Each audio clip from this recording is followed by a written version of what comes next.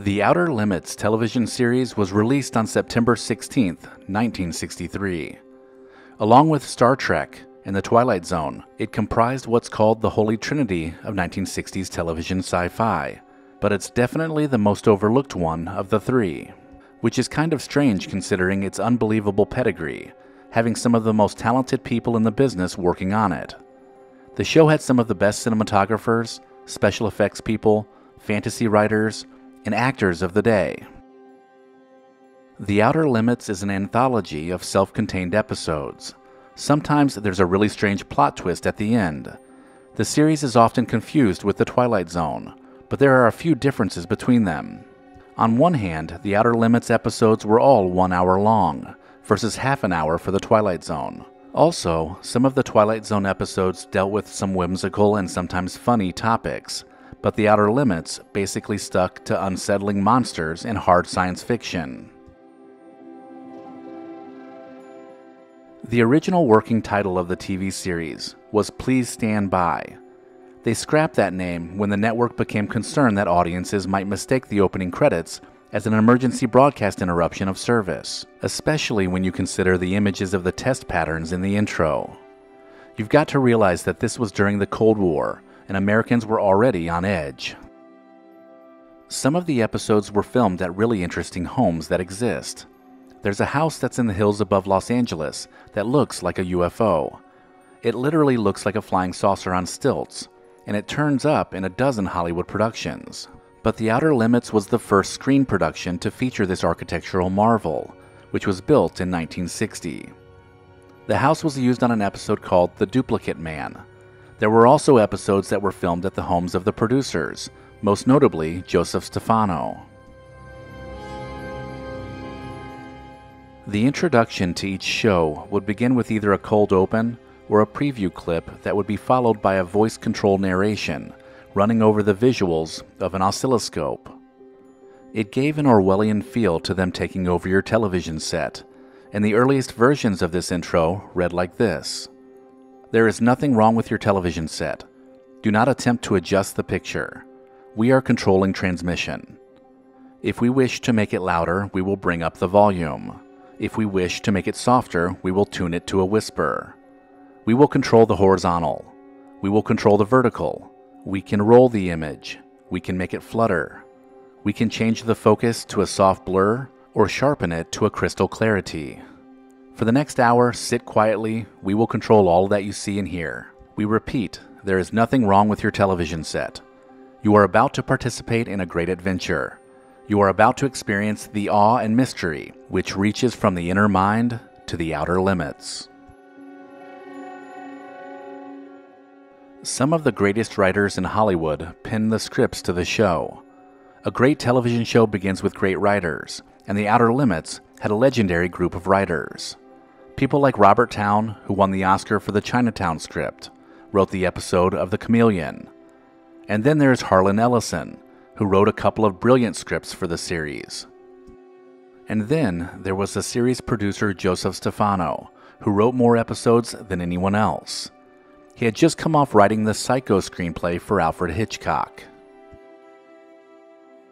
The Outer Limits also utilized one of Hollywood's greatest cinematographers. Conrad Hall is considered one of the best in history.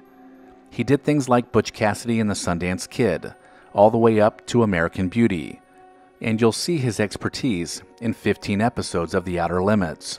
One of them is an episode called The Architects of Fear, which is one of the most famous episodes on The Outer Limits. There are a lot of the monsters that were used on The Outer Limits that were later recycled and used on Star Trek. After The Outer Limits ended in 1965, many of the cast and crew went on to work on Star Trek, and this actually included some of the monsters too.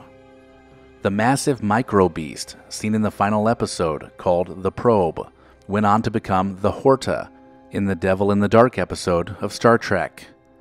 William Shatner and Leonard Nimoy appeared on The Outer Limits too. Before they became Spock and Kirk, these two icons worked on separate episodes. One of them was iRobots, and the other was Cold Hand's Warm Heart. There's just a web of connections between the actors, the writers, and even the special effects made monsters in all the sci-fi shows of the early 60s. The movie The Terminator was actually sued for plagiarism for the episode of The Soldier in the Outer Limits. See if this plot sounds familiar to you. A soldier from the future, a future where men are machines, born to kill, is sent through time, arriving on a city street in an electrical storm. He is followed by his enemy, another killer from the future. Harlan Ellison wrote the episode The Soldier, which was a Season 2 premiere. 2 decades later, when he saw The Terminator, Ellison would go on to file a lawsuit against the film studio Orion Pictures. Director James Cameron conceded that he was influenced by the episode, so Ellison was awarded money and credit on the movie.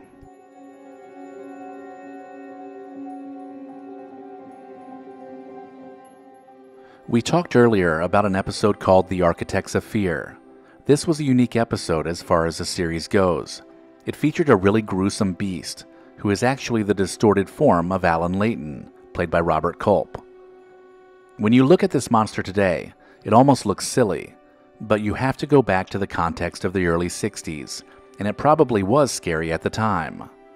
Some of the ABC affiliates found the creature so disturbing that they opted to insert a black blank screen instead of showing the creature. In other markets, the footage was held back until after the 11 o'clock news, so that the kids would be in bed. This show was a super big hit for young audiences in its first season. However, ABC decided to move the series to Saturday evenings as a lead-in to the Lawrence Welk Show. This was a crazy generation gap, plus it was opposite Jackie Gleason and his American Scene family, which ruined Outer Limits in the ratings. So the show was then canceled midway through Season 2.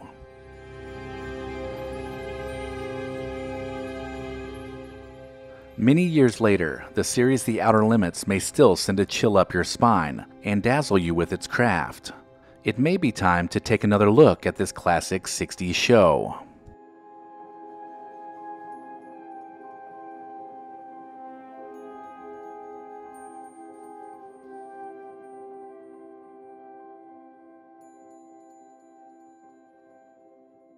If you enjoyed this video, check out the description for links that help support the channel. And as always, thank you so much for watching.